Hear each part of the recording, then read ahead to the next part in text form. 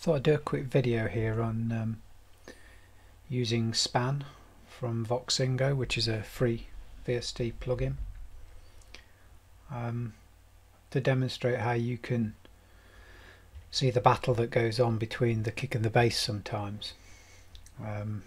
See how you can look at the different frequency ranges and how those two can be manipulated to give you a tighter low end.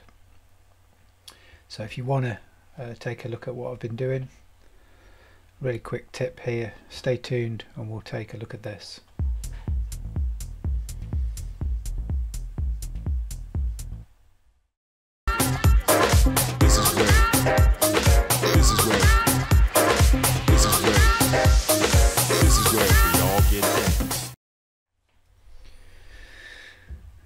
Okay, so let's take a look at what I've got set up here first of all.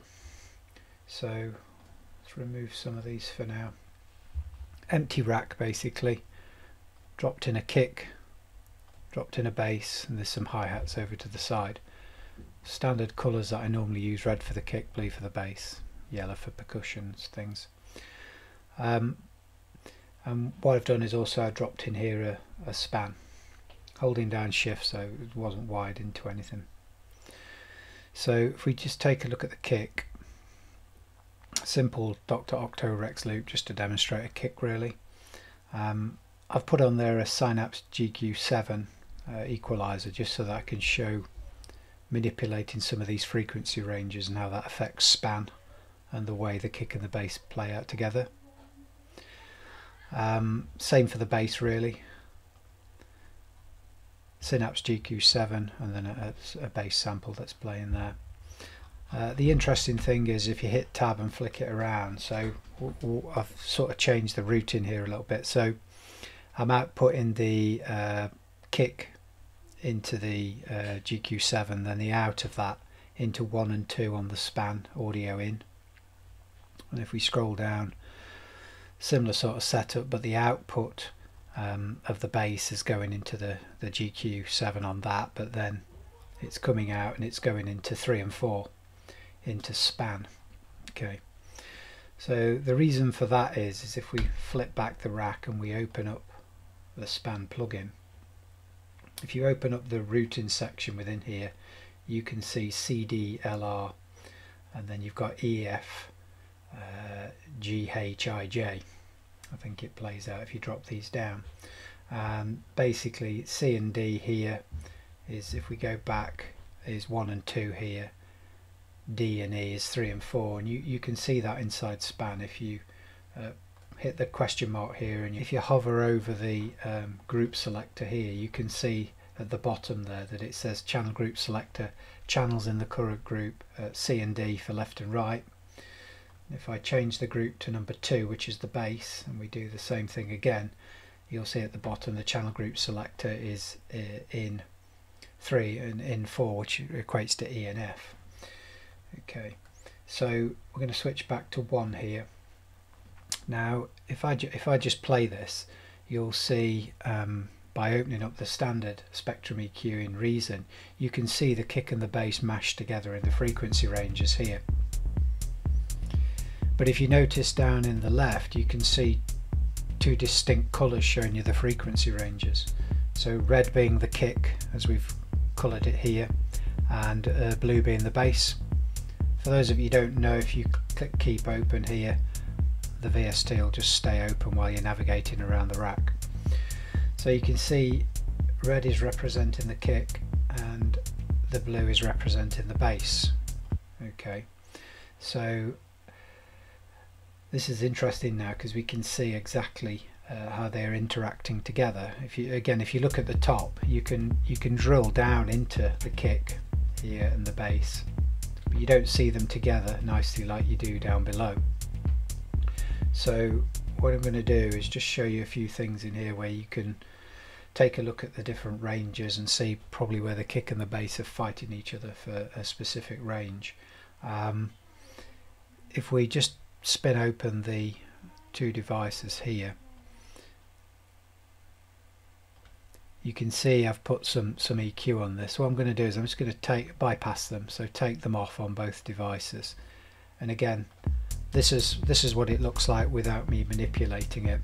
So you can see here in this range here, and if you're using span, if you hold down Control and click, you can focus in on a particular frequency range, which is really nice. Loads of information, 60 Hertz there, like it gives you key, octave, dB, hertz, everything that you might need there. Here you can isolate a particular area without holding down click.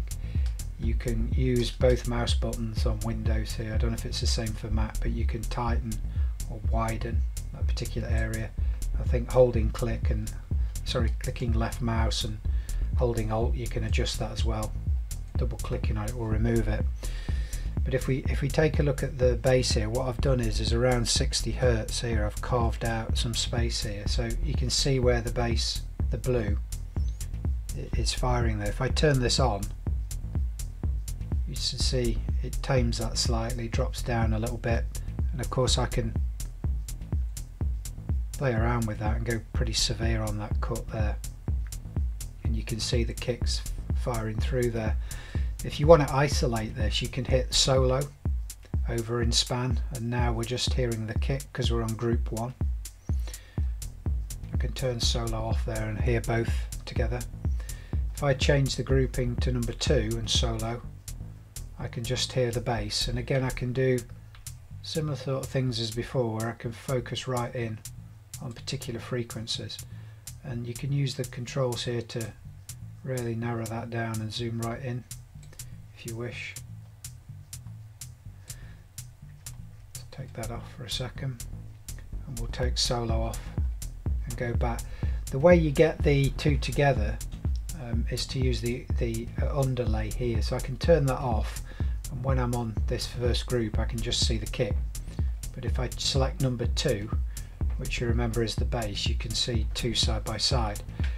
I could do the same with the hats here. I could wire those through to span, and we'd probably pop them into 5 and 6 here, and then inside the routing we'd map that to G and H in order to get that through, and we could have a yellow if we colour it a certain way. You can change the colours here and be able to see that coming through at the same time.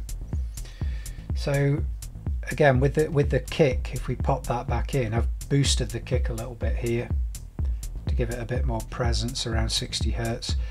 We all know about rolling off at 30 Hertz as well. There's the ability to do that in here, but of course you could carve that out manually up here using Spectrum EQ, however you want to do that.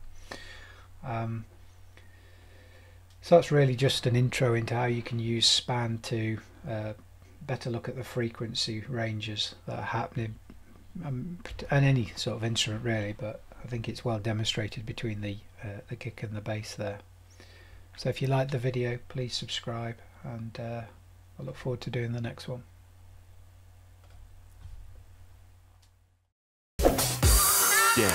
Yeah.